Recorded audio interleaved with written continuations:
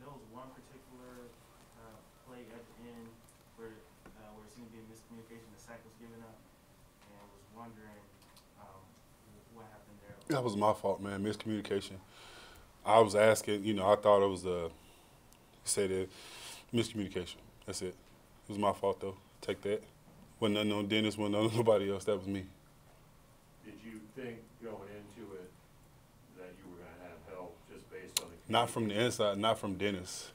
Not from Dennis. Somewhere They else. did a full slide to the right. They 4-man slide to the right. Thought I was getting a chip. I wasn't, so I tried to sit back vertical, and he just shot upfield.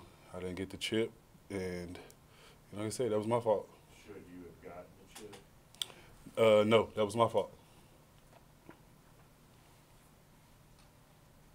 Did you notice differently with the way Jeff Nixon called plays as opposed to Joe Brady? Man, I'm an offensive lineman, man. It's a run or a pass. I mean, Coach Nixon, he did his best to prepare us this weekend. I felt like we were prepared going into this game, and so that's all I can say about that. How did you think the offensive line played for 4 quarters? Not good enough. I mean, clearly, not good enough. We gotta come. We gotta be able to run the ball more efficiently. We gotta be able to, pass it when we need to. But anytime you lose, you don't feel like you did enough. So we had some good plays, some bad plays, but it's gotta be a lot better. How tough has it been though, with all of the changes along the offensive line, injuries, Scott being out this week? How does that affect the play on Sundays? I mean, it definitely plays a part, but us as professionals, we got to understand that whoever's in there has to go out there and compete, has to go out there and do the job. I mean, a lot could be said, and speculated from having the conversation or from the media, people asking different questions. But at the end of the day, we are offensive linemen, and we got to go out there and we got to play together every week.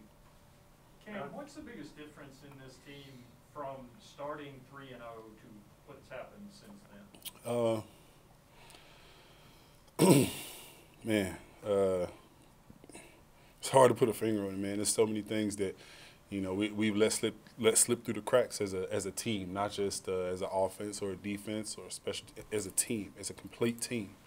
And from this end, as far as media, I feel like guys ask a lot of questions about.